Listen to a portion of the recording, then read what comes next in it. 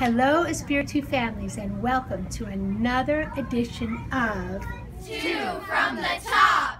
I found a quiet spot today in Barnes & Noble.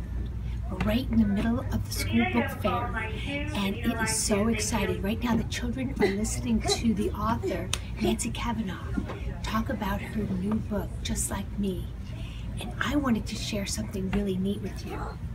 This is the code for online. If you want to share it with all your friends, up until Tuesday, you can either go online and purchase books at Barnes & Noble's or actually come here to the store and purchase until next Tuesday, and we will get a percentage of all that you buy. This is the way we're doing our book fair. I have my friend Javi here. Xavier. Here's Xavier. Say hi to Mommy. Hi to Mommy. Yay. Do you like books? Yes, I like Xavier, what kind of books do you like? and fun cars too.